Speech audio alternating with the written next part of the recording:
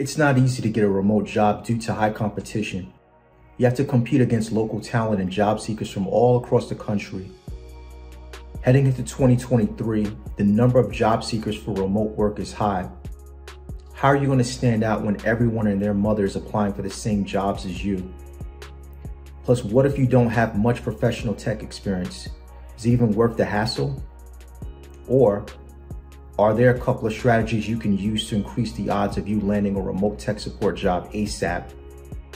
In this breakdown, I'll review how to find which companies are hiring for remote tech support, what your resume should look like, and how to address the lack of professional tech experience. Also, I'll review how to tackle the most common interview questions you'll see for this role. And last but not least, by the end of this breakdown, you'll know the most important thing you should be doing every day to land a remote tech support job. When using the Indeed job search site, go to the what field and type the word title in quotes, followed by a colon, then the phrase tech support in quotes in the what field. Then type remote in quotes in the where field. Finally, select last 24 hours with the date posted filter. This will pull up only remote jobs with tech support in the title that have been posted in the last 24 hours. You can try the same trick on LinkedIn, but not all the results will have the words tech support in the title. But it looks like most of the results will be on target.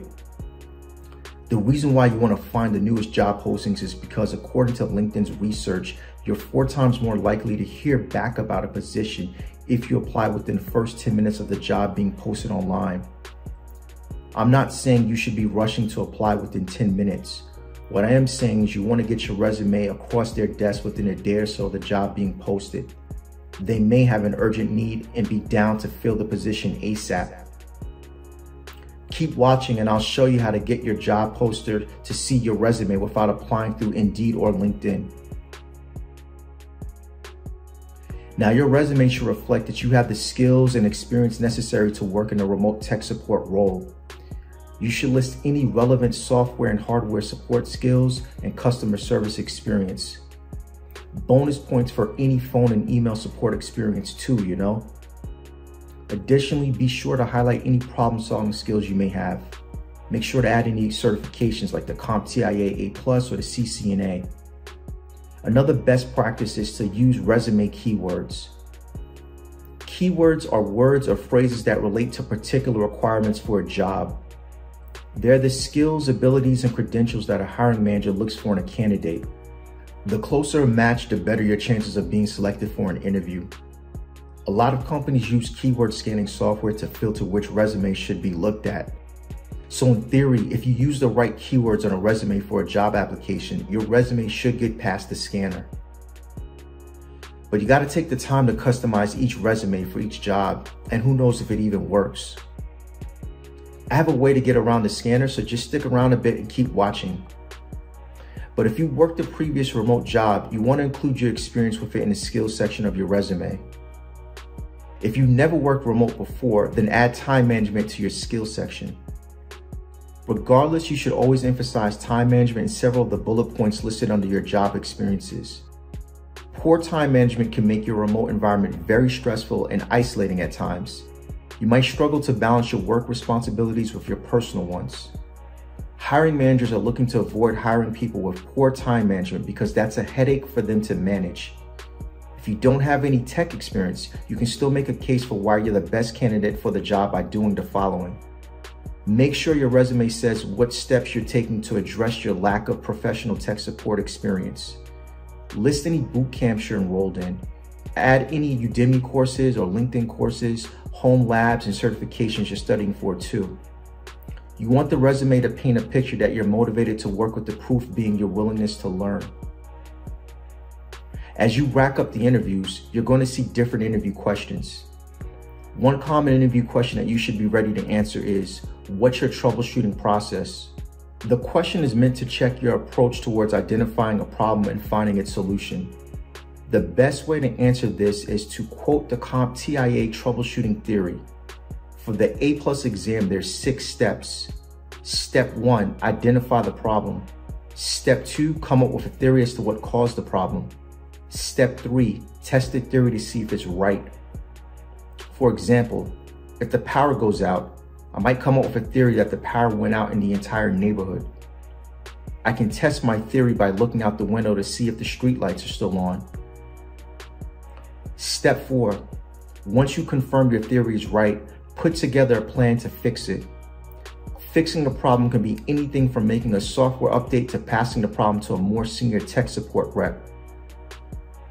Step 5 is making sure the problem is solved and nothing was broken along the way. I once had a friend take their car to get an oil change. When the car was ready for pickup, it started making a strange sound. You can't tell me they didn't mess something up doing their, quote, fixing the problem. When you help someone over the phone with a tech problem, make sure they don't walk away from the call with more problems than they started. It's great that you help them reinstall Zoom on their laptop, but now their Windows firewall won't let Zoom connect to the internet? How do you think that makes the customer feel about your so-called help? And finally, step 6, document the outcome.